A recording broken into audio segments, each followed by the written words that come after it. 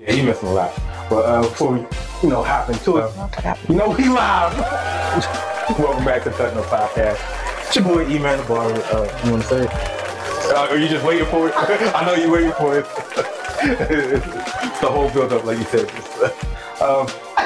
Goat in the making, savant extraordinaire, foodie exploration expert, not just the handsome face, host, just whole production, social media entity. Not entity. Anything y'all want to add? I thought we were talking about Jason Derulo. Oh yeah, musician, actor. Thank you. You helped me out. Thanks for the late. I don't think I get it. Yeah. I did. So I turned the ball over. Just some plethora of other things. And meanwhile, I'm just shit, And my boy in the building, host of the, got the heavies in the building, the creator of the heavies, Peace and blessings. Peace and blessings. The Treading Heavily podcast, comedian, extraordinary father, bad role model, Greatest, hater of the color orange. He's the colorist now. The food colors. Yeah. Food, yes. Potatoes. I'm gonna clarify food colors. I'm not gonna lie. You got me. And my boy. That's my guy. So and the fill-in guest that my go-to. Shout out to Frank. Couldn't be here, but got my co-host. Where co-host? Stop. But so look, let me ask y'all a question. This is totally off script, right? Do guys usually be like, how many women you been with? How many guys you been with? Do y'all ask y'all women that? No. Just tell me if I know. Like I just explained to you. No, because I don't want the question returned to me. I know. Would you be honest with it? Yes, I can be. I'd be honest, I can be, yes. Would you be honest, E? Yeah, I'd be honest. Okay. No, I'm not being honest. Would you guys respect her honesty? What number is too much? I don't want to know. We'll do that on birth. Because because that's it's going to open up the world. Well, you talking about me specifically. I mean, guys, we're shallow. Like anything over 10, we were like, whoa, wait a minute. That's what we started. We started like, wait a minute. And then it depends on the age. It depends on the age, and then it's like anything in double digits. That's when it's gonna scare anybody off. So really, that's why women literally, y'all gotta lie if it's over. Just don't tell me. Yeah. So I don't care. I really don't care. But like you said, you guys have to lie. No, but if you be like, listen. No. I'm saying keep it. If it's an outrageous number, if it's like, because it's a double standard. Why we all know. Uncomfortable. No. Uncomfortable faces. No. No, because it's a double standard. You said an outrageous number. I don't know it's a such thing as an outrageous number. So one is too many, zero's never enough. All right, just say all right. That's what I would say. One is too many and zero's never enough, right? No, I'm saying if she's got everybody just like some dudes, come in my life. Some dudes that everybody died before me once you come in my life. I'm listening to the rest. No, I swear. Pause. Go ahead. No, I'm just using a general example. All right, we all know if somebody say they've been with 100 bodies, that's a lot. I don't care if a man or a woman. Like I don't have to. That's a lot. So if a woman tells me she's got been with 100, all right, that's not marriage material. That's just have fun with. I was listening. Have you guys heard Busta Rhymes' new CD? No. Okay, so no, it's pretty cool, right? Okay. And so he has a song on there, I forget who it's by. And so he got a lot of little young kids. I'm like Young Thug and Quavo. I've seen some of his videos. Yeah, and so he said one kid on it said, "I turned a hoe into a housewife. You can't even spell it without the other." So sure, spell it without the other. No, You can't spell house without hoe. Oh, without you can't spell. So I feel you. what kind of woman? And most people want, most guys want one that presents well, and then they close the door and she just turned into, I believe everyone should have duality. Like that shouldn't be an exclusive to a gender thing. You should have the ability to be able to.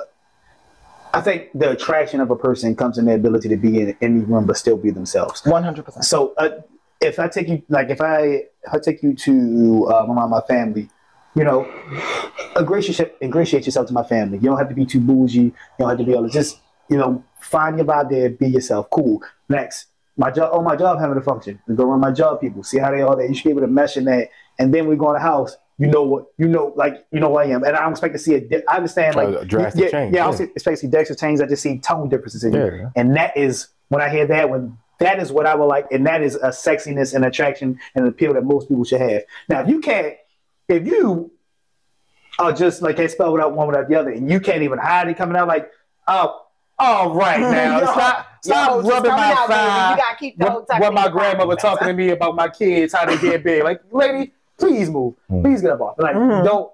So presentation does matter in a sense there, but to each his own. Yeah, because I did that. I just put a scenario like with that. I'm gonna say 100%. Because that's one.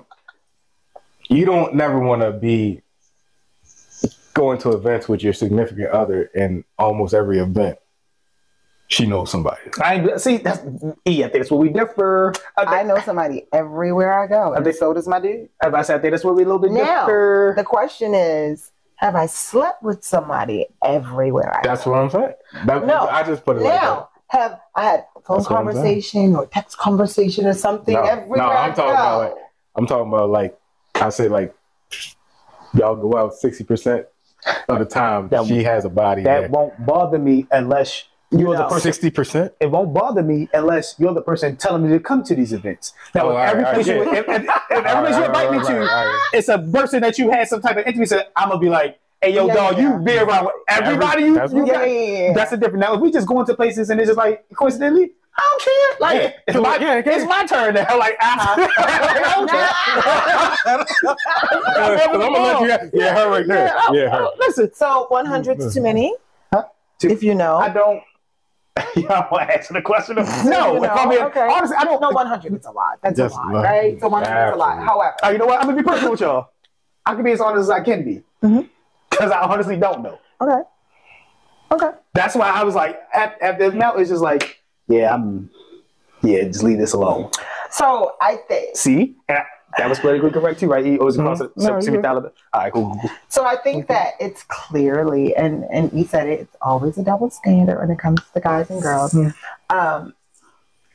I believe that everybody has the freedom to embrace their sexuality how they want it, and it's kind of frowned upon. I like this nursery rhyme voice you put up. Now, boys and girls, I want to. But women aren't always able to be as candid. No, not even candid. Free to be as free sexually, even if they want to be. No, that's good. As guys are, right? Because if they are, they're judged. So. I'm just going to say, I'm not a free sexual woman. I'm definitely engaged and I've been in a relationship for almost 20 years. However, live in your truth. That's why I say one thing. I don't believe in double standards and they should exist. So, question for you though. I don't believe in double standards. They should exist. I'm going to test your theory. You ever watch Insecure? Yes, I love it. Great. So you remember in the first season when Miley dated the guy and he said that he had a sexual experience with another guy in college. And she judged him. And she judged him for that. Yes. But she... No, I definitely would judge him. Wait. I thought people needed to be free. No, pause. So listen. Got her on the double standard. So it's all right for you to do it. What's the problem when he do it? No. I ain't going to say what I do. I'm sorry. Let me just go back. Let me go back and fix that. Because I think that conversation only came up because they both know that I live in a bisexual life.